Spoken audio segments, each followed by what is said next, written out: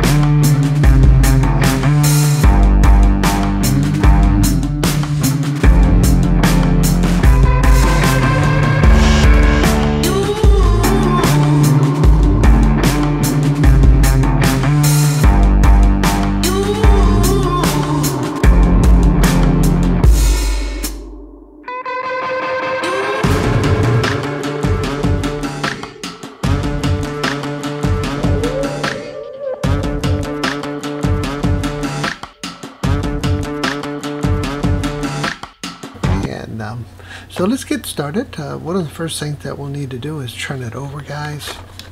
And we're going to take off these little tiny screws. I'm going to leave this on for now, but yeah, we're going to be tearing this thing down all the way down to the bone. Alright, so let's get to it. So guys, we're going to be using these glasses again. And you can see that they're kind of handy because you use different magnifications. I'm going to pick right in the middle, okay? And we're going to put those guys in. Snap them in, just like that. Clean them up. Get them looking good. Alright. Still a little dirty, but we'll clean them up. Yeah, that's much better.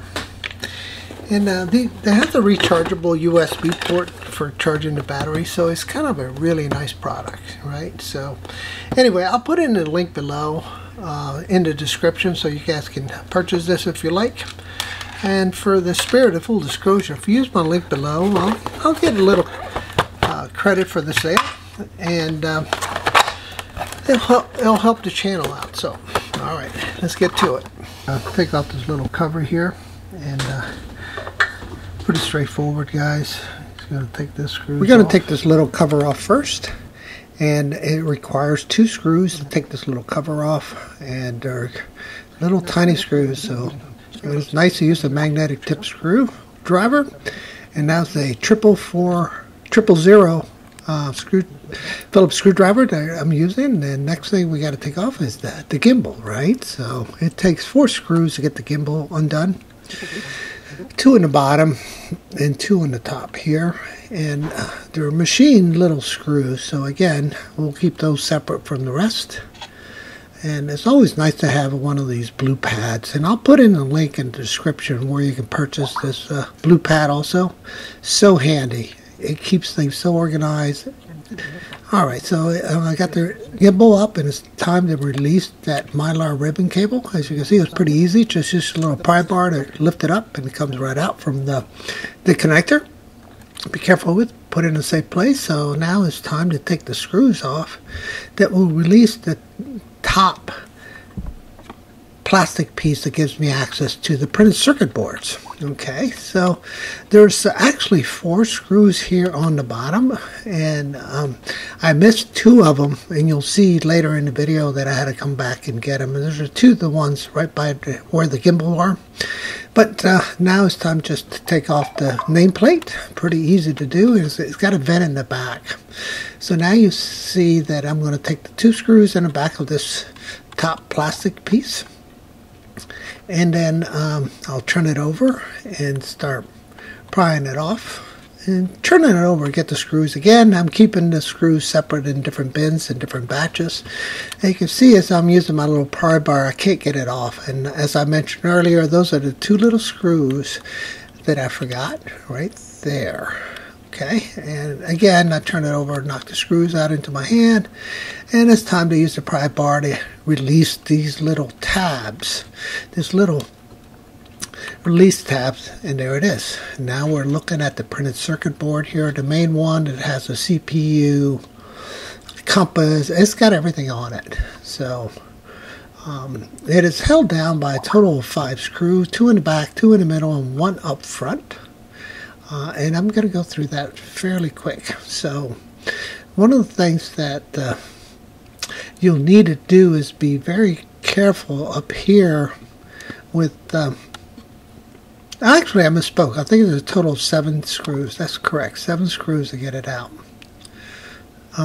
There's this little black kind of plenum direction. It redirects air to the right locations, and the little fan, it's got like a V shape or a Y shape there. That is actually a plenum, so it's actually not a bad design for cooling. And here I'm moving the antenna wires out of the way, and there's the release of that plenum redirect there for the air, right? Trying to keep the right parts cooled. And obviously those are going to be the hard working CPU. And you'll see the heatsink here coming up when I turn the board over and once I get it out. Again, keeping all the parts in the right bins, making sure that don't lose track of where the screw goes where. And as I start removing the connector here, it actually has silicone on it, and but it came off fairly easy. And here I am prying it off, and there's that last screw that I mentioned that I forgot to take out. So now it's coming out. And on the left side, oh, I forgot. Yeah, on the top there's that mylar ribbon cable again. You need a release. So when you release it, pull it up first on the side that doesn't have the SD card reader on it. Now it's time to get the antenna off here, and you got to remember we have to mark which one belongs where. So I decided just to put a piece of tape on one of them, and I knew it was going to be the one farthest away from the front. And again, I'm going to pry the second antenna out here with my pry bar, and there it is. So you can see that I had dropped a screw in there earlier, and I had pulled it out. So there's the guts of it. And the next thing I'm going to do is going to take the flow control camera and that sonic sensor that's on the bottom. So this is the printed circuit board that had that little tiny ribbon cable coming up to the system board, or the main board, whatever you want to call it. So I turned on the light and adjusted the exposure on the camera a little bit too much, but you can still see what I'm doing. It's a little overexposed, but still pretty clear view of what I'm doing. There's 4 screws you have to remove and take out. And again, I'm going to keep them in separate bins. And there it is. And I'm going to give you a close-up look of the camera. And that little board. It's a pretty cool looking little board. I wish it worked better. I mean, they got the hardware there. They just need to get the software to work better. Come on, Hudson. Make it work better, would you please? That would be nice for it to lock into place like, you know, all the other drones, like the FEMI and the DJIs, right? It's not too much to ask, guys. Come on, get it done. All right, so it's time to take off this rear plastic piece. And I want to show you that there's 4 screws on the top. And there's 2 screws on the bottom. You have to turn the drone over to get to them. You have to remove the access panel to the hinge. And I'm having a hard time figuring out why it's not releasing. And then I finally figured out that, you know, here's that screw I mentioned earlier. It's right underneath this little access panel for the rear legs.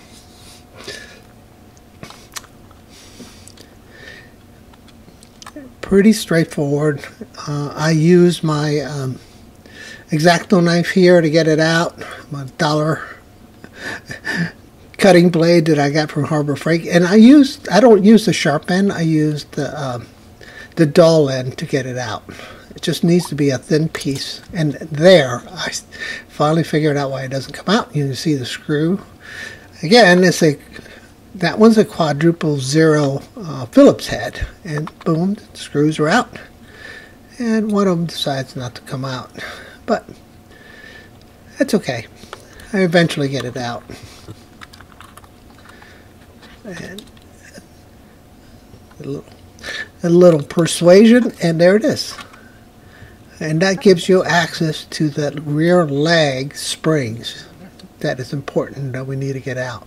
Okay, so the complete teardown is almost there, guys, as far as the guts.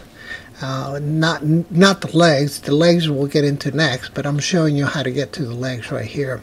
And there's that one little screw I punch out, and there it is, keeping them all straight. Again, this blue mat is super nice to have. So now I'm looking at the power board where the battery plugs in, and where the motors are actually soldered onto, because I need to get to it to actually look at this front right motor. You can see it has a little black lining around it. That's the one that caused the crash, where the prop leaf came off and the motor wobbled and burned right into the leg, right into the plastic. I'll show you that a little later in the close-up. Alright, so I got the screws out. There's a total of 3 screws, and there's a tab that holds it. Check that. There's one more screw here. And there's a tab that slides into the battery compartment that you have to kind of bend or push forward the circuit board. It's a little stiff because you have all these wires that are soldered onto the board that are from the motor, so they're pretty stiff, you know, they're pretty heavy gauge wires. So you'll see me next. I'll get the pry bar once I get my screws organized and my tools out of the way, and then it was time to try to get it out, and it wouldn't come out. Then I figured out that it had that little tab there, and so I'll get the pry bar, push it forward, and get that tab out, and then I know that all I have to do is wrestle with it and get the cables to cooperate. Again, like I said, they're stiff, and then I'm going to show you the battery connector here. I'll do a close-up for you guys to see it better. You can see that, yeah, it's coming along quite well. So that is basically almost the whole teardown of this printed circuit boards in here. I mean, the only thing you have to do is unsolder all the joints and pull it apart. Again, I'm going to do that later on one of the legs that I'm going to replace. But at this point in time, I am going to go ahead and proceed on and replace that leg here coming up. So,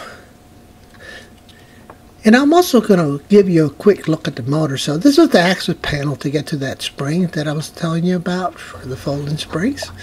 And then I'm going to go ahead and show you how to take off the front motors. Okay, so it's got this little LED plastic cover, and it's just held in by tabs. And then you got 2 screws holding down the front legs. And then once you fold it, get the screws out, you'll slide this leg out and away from the drone, and then you can see there's the antenna. Okay, I'm not sure which one that is, the FPV or the flight controller antenna, but there you go. You can see the EFCs right there also. And one of the things that Hubsan does when you replace legs, they give you the leg with the EFC soldered to it, but they don't give you the motors, which I thought that was kind of cheap, because FEMI, they give you the motor attached to the leg, so all you have to do is put it on and you're ready to rock and roll. Where here you have to actually remove the motor, is what I'm doing right now. There's 3 screws attached to the motor. Okay, and you can see the motor is right here. And the reason why I'm doing this, I wanted to test the drone without the motor being soldered onto the ESC. So the server controller board probably sends a signal back to the main system board saying, hey, I'm okay, it's okay to proceed to the next test, right? Because alright, so giving you a really cool close-up of where the wires go. You just notice that the yellow wire's in the middle and the ground wire's up top, right? And then I'm using a solder wick. I don't know if you guys are familiar with it, but I burned my finger here a little bit coming up. You can see me, I release it really fast. It hurt. But yeah, I'm just using it to remove the solder from those joints so I can pull those wires out, right? So once I got them out, I'm going to go ahead and take out some more solder because I'm going to have to put them back in. So I need that pad to be clean. They're, you know, of solder, and the way you do it is to use the solder wick. Okay, so there's the motor, and this is the one that took a beating, and I'll take it apart and show you what it looks like with the windings. And that's the beautiful thing about brushless motors, you know. Just two bearings in the middle, and that is it. And the propellers attach, you know, to the black part and then spin. But yeah, it's magnetic. I mean, it's hard to pull it out. You have to pull it hard because the magnets are holding it in place. So I'm putting little washers back, and then I am going to install the, I forget what this lock pin is called, but you'll see me installing that next. And once I get that installed, I believe I decided to test the drone without it. Alright, so you have to be careful here. Make sure you don't lose your little tiny parts. Okay, and that's why I put my thumb on it in case I pinched it on there and it flew away from me. There it is. There's the motor. Okay? So that's how it works, guys.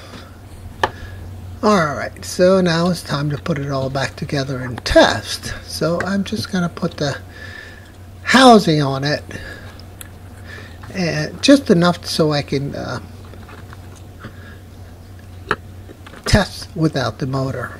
Because I'm curious to see if it was the ESC that burnt out or is the motor that burnt out. I later removed that ESC from the equation, and the same thing occurred. So I knew it wasn't in the leg, the issue, or the motor. I think the problem I'm having is that power control board in there must have taken a beating when it landed really hard on the pavement. So now it's time to remove the silicone from the arm that I have to replace. So there it is. Alright.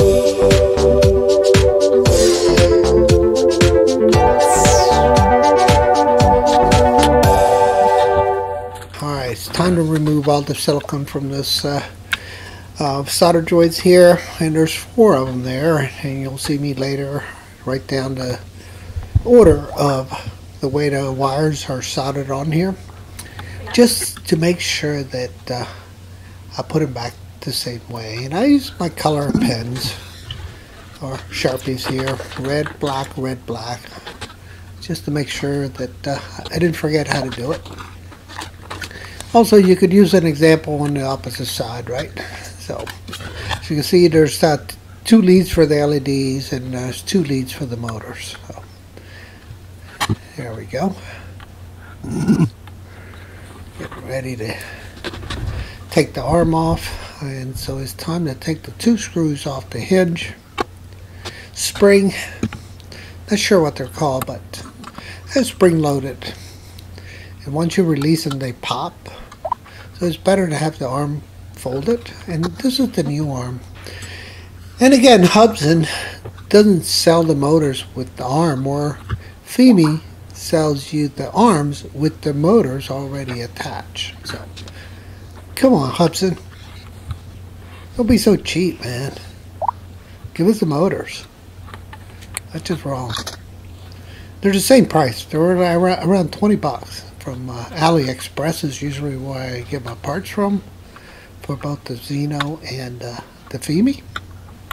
So it's time to put a soldering iron on these solder joints to get get the cables loose. As you can see, I'm grabbing them with the tweezers. Tight area to work with, so you got to be careful not to touch the plastic. And I actually touched the plastic a little bit, and you know, didn't warp it or anything, but it definitely burnt a little piece off. Okay, so you can see the new arm versus the old arm, and so it's time to take off the LED off the back arm. Is much easier. Just 2 screws and pops out. There's a little tab up front. You have to release it. And now I'm taking the silicone off so I can get the quadruple 0 screwdriver into this tiny little Phillips head in here. I mean, it's tiny. And there we go. Able to get that in there. Get the screw out. Get the rest of the... So now, since we have to transfer the motor over, I'm going to show you here the orientation of the cables. Again, the yellow is in the middle. Black, yellow, red. Time to pull these out. So it's a little tricky because the arm keeps moving while you're pulling. So I decided that it was easier to take the solder off the joint with the solder wick again. And got that done. The battery on my camera ran out, so here I am pulling the screws off the motor, and there's the motor, and then I'm going to put it into the new arm here. And it's time to screw the motor on there. It takes 3 screws. They're machine screws. There we go. So now it's time to solder the motor leads back onto the electronic service controller, right? So the ESCs are... So what I did was I needed to get all the solder off the wire, or most of it, so I could get it through the ESC solder pads. So I use some of that solder wick to get that off there, and then I'm going to solder these first 2 wires first, the red and the yellow, and then I'll do the black last. It was just too much tension on it. It just wasn't working out for me, so I was like, okay, I won't fight it. Let's go ahead and do this one first, and then we'll do this one last. And you can see there, now that I got the ground wire through there, the black wire, I'm able to... I don't like the way that looks. The pad didn't get the solder. You can see there that as soon as I put the soldering iron on it, it looked pretty nice. Okay. There we go. And I was really anxious to test to see if this was going to fix or help me diagnose the problem I've been having with the Zino 2. As soon as you turn it on, it just goes click, click, click, like a servo's trying to kick in, and it doesn't work. So that's where I'm at. So it's time to get this ESC in on the arm, and it takes a total of 3 screws, guys.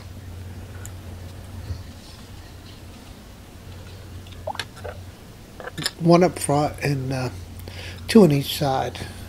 And I just put the screw in it just to kind of settle it down, and then I took it off and put the cover on, and now I'm going to show you what the old one looked like, the broken arm. Time to route the wires through the right location. So, pretty easy. And then time to put the spring back in here, the arm spring. There it is. And now I'm going to use some needle nose with angle needle noses down, and I put them in the holes and then pushed it down with my pry bar, and you can see it going in there pretty well, and I'm happy with that. Just testing it, and now it's time to secure it down with the 2 screws they provided. And there they are. And then I'll test the arm, make sure it works correctly. I know it does because I tested it. At least I think I did.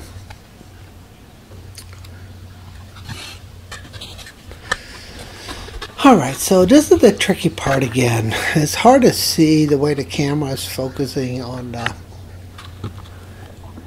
soldering iron instead of the soldered joints that I'm working on. It just, tight area to work with. So you're kind of working down in this valley where you have the battery compartment and the gimbal compartment kind of infringing on your workspace here. But, I managed to get it done. Just trying to do the soldering left-handed wasn't my cup of tea, and I should have spun the drone all the way around to begin with. But I decided that my left hand was good enough to handle that soldering iron. And, you know what, it wasn't that comfortable for me. I eventually turned the Zino 2 all the way around and start soldering that way.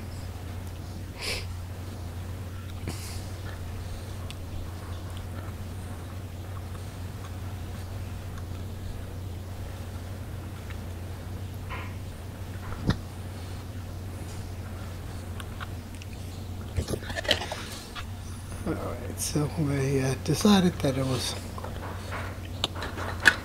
better to tin the wire first with a little bit more solder, and that way I just barely touch it and it will stick to the pad when I got the pad hot enough. And then I had a really hard time getting in here. I really did. It was just real tight quarters. Should have been doing it this way to begin with. But, hey, live and learn. It's one of those things that you're thinking about the camera too much as you're trying to get your job done, So you kind of compromise a little bit of how you do things because of the fact that you have a camera running. Alright, so time to double check this one last joint. It felt like the solder bled over a little bit to the next joint, so I checked it and it was okay. It's time to route the cables through this little nook that they provided. And so now it's time to put everything back.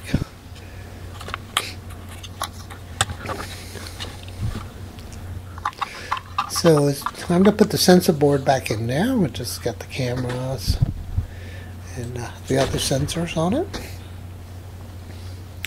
Pretty straightforward, 4 screws.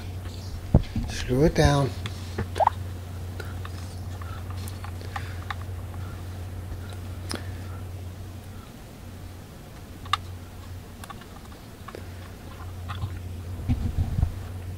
And they actually used a regular ribbon cable to do the communications off that board onto the main system board,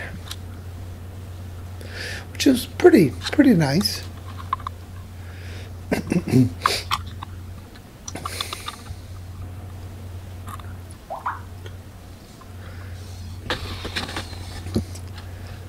So time to put everything back together, assemble it, and do a little testing.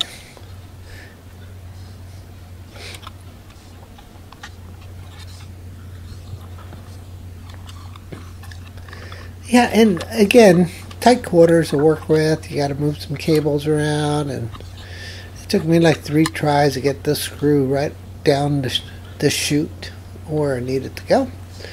But yeah, it seemed to work pretty well.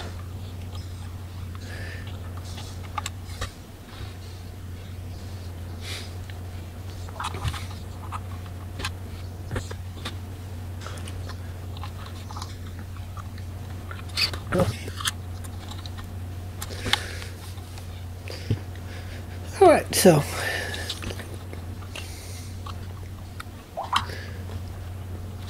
yeah, and I'm actually taking it off because I crimped the cable on the front right arm a little too much. It didn't fit right, so I had to undo it and try to get it uncrimped, or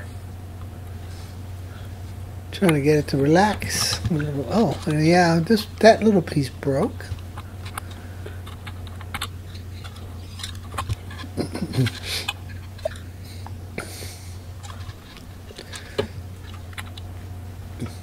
So now it's the right front part of this board is not anchored as usual.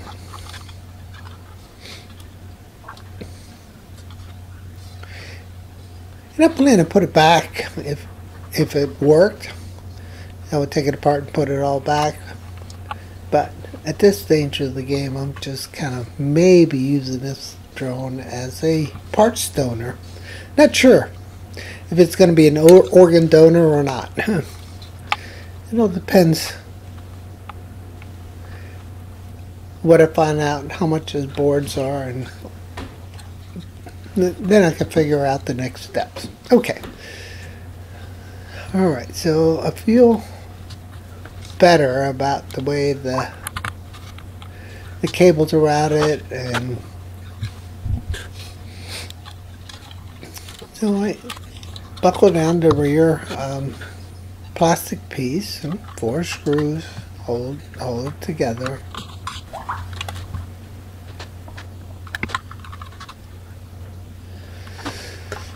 It takes 4 screws here on the top for this rear plastic piece, and 2 on the bottom, coming in right next to the cover. Yeah, there you go. Next to the arm cover is what I meant to say. Alright, time to do the system board. And when you put it in, you have to put in at an angle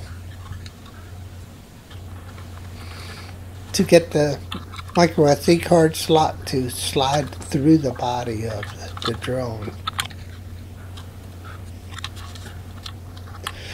Alright, putting the antennas back.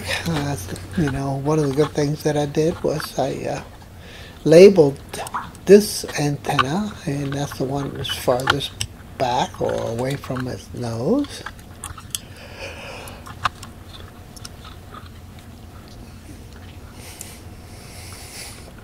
It takes a little bit of wrestling that little cable in the right location. I shouldn't say wrestling, but aligning it just right to push it down so it doesn't, you know, destroy the little pin to transfer the signals from the board to the antennas, or from the antennas to the board.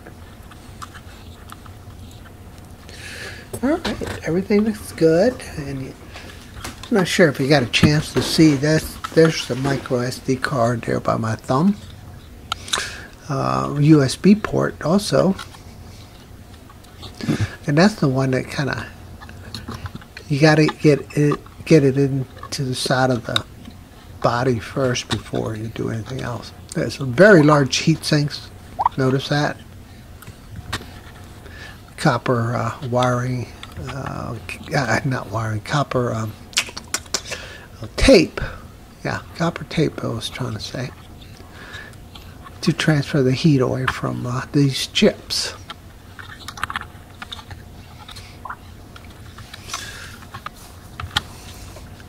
So one of the things you got to do is you got to get the antenna little cables underneath the plenum, the fan plenum there, so they don't get all bound up on something else. You can see me messing with them there, and I'm happy with that. And so I'll just go ahead and put the Mylar ribbon cable on to the board. It comes up from the power board to this main system board.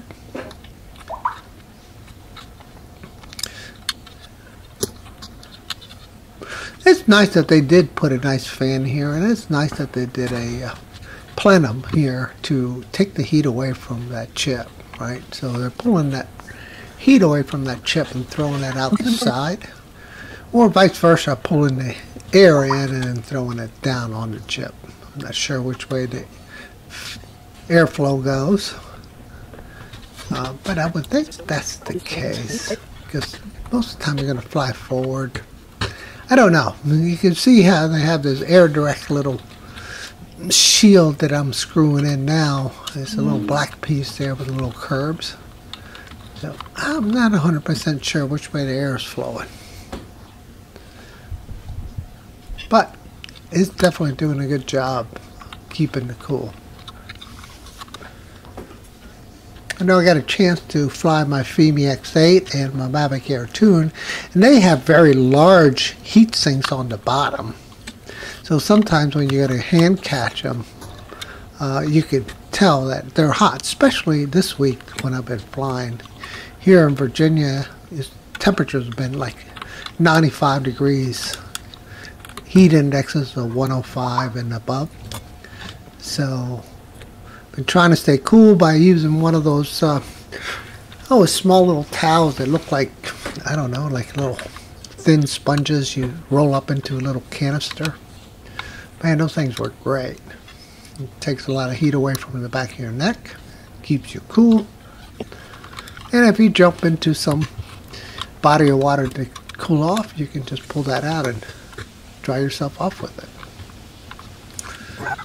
it. Now, been trying to fly the drones only about 15 minutes at the very most. Alright, so we got that board installed and got the cables all done. Now it's time to test to make sure that the gimbal fits in here correctly, and it does. So everything looks pretty good. The hardest part is going to be to get this Mylar ribbon cable connector back onto that board. And sure enough, it's not that bad, but it takes a little patience to get it right.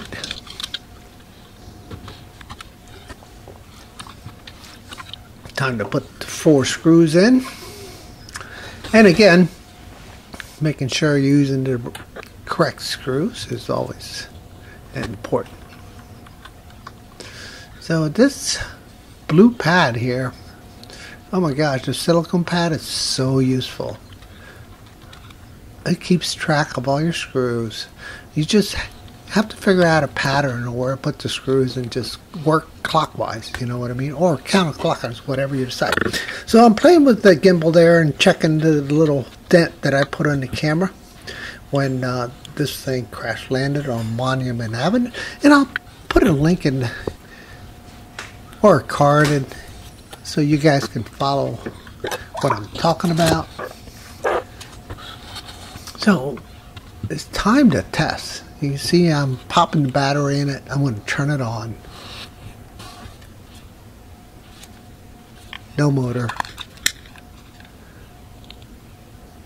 And you know, when I turn it on, same problem. It's not working. No fans turning. Dead. Like dead. Gimbal's not. You hear it click, click, click, click? Yeah.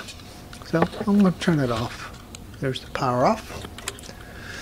So all that work, the reseating and all that, didn't solve the problem. So there was nothing obviously wrong with the board. Obviously something burnt up. And that was caused by that one motor and the crash. Actually, the prop leaf breaking completely off the drone, caused the motor to be not balanced, and it caused it to crash. So now it's time to put the top part of the plastic piece on, and there's 4 screws here on, actually 6 screws here on the bottom, 2 up front, 2 in the middle, 4 in the middle,